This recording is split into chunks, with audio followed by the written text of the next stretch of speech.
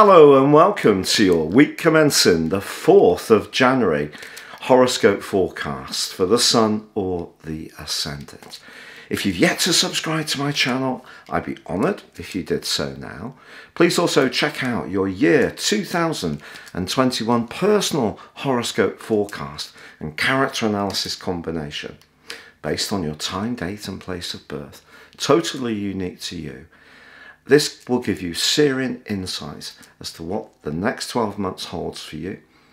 From the time of order, you'll get full 12 months, so please don't think you're going to miss out on anything.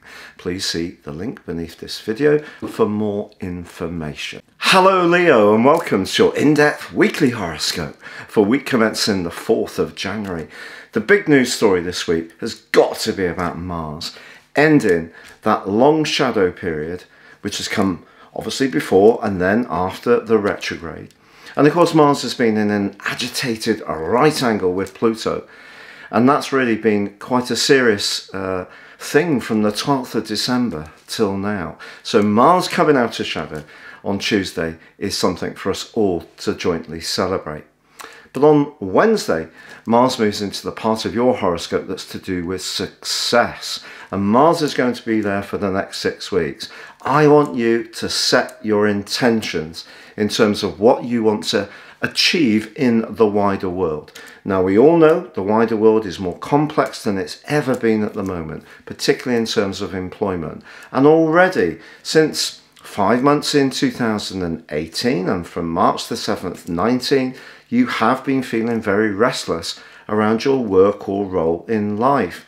Now, once Mars catches up with Uranus on the 18th and 19th of January, and then the last 10 days of the month is in conflict with Jupiter and Saturn in a very serious way, it's possible that your hopes to manifest some goals and ambitions may be dependent on your interactions with others, because someone close to you may not like if you have a new idea, a new vision of how you'd like to go forwards. They may prefer to keep the status quo.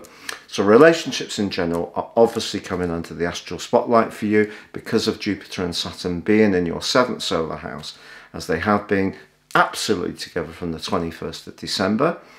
Now this week, Mercury, the planet of communication, dances beautifully with Venus, and you could find yourself having some delightful conversations actually, but then as the week draws to a close, Mercury catches up with Saturn and Jupiter in the sign of Aquarius, and if there has been some tensions, perhaps around nitty-gritty issues, you know, it could be that if you're in a partnership where your other half is not very focused on housework or making their contribution, or not very good at acknowledging what you do and very good at analysing what they don't like. So that kind of brittle energy can reach a peak as Mercury goes alongside Pluto, but it also can give you the investigative abilities to delve beneath an issue and really get very well informed. Particularly if you're researching anything online, you can have a penetrating awareness across those days. But then as Mars moves into the sign of Taurus, it does clash with Saturn and then immediately with Jupiter. Mars squaring Jupiter is one of those kind of less damaging squares, in the sense that it can make us believe that nothing is impossible and give us a lot of get-go.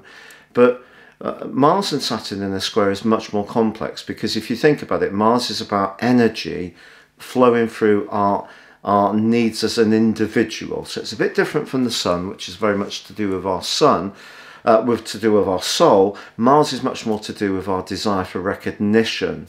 So Mars moving into that position is going to make you want to receive acclaim, and that's good. That can be a very good thing for you.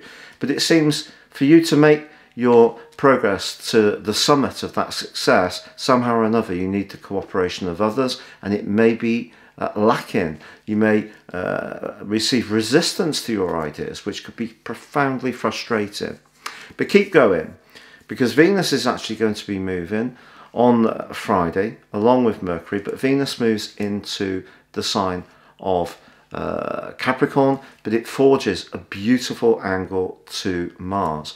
So if there's some kind of compromise or accord or agreement that can be found, the end of this coming week is likely to be a good time to go for it. But everyone's going to have to just sort of like let go a little bit. I don't think everyone can stay absolutely rigid in order for this to move forwards. So flexibility, particularly with Mars moving into a fixed sign and Mercury, Jupiter and Saturn also in a fixed sign, and your Sun being a fixed sign, it's very important that you don't say, look, I'm not doing that, that's the end of it, it's my way or no way. That is going to cause some problems. So some compromises, a lot of listening carefully to one another is going to be important. But your listening skills can definitely improve with Mercury moving into Aquarius, and you might start to see the other person's viewpoint much more than you've been able to more recently. So on the whole, it's an incredible week, so much change, but it's pushing us all to be much more conscious of the Earth's resources, with Mars moving into Taurus, which is an Earth sign, very much to do with foundations.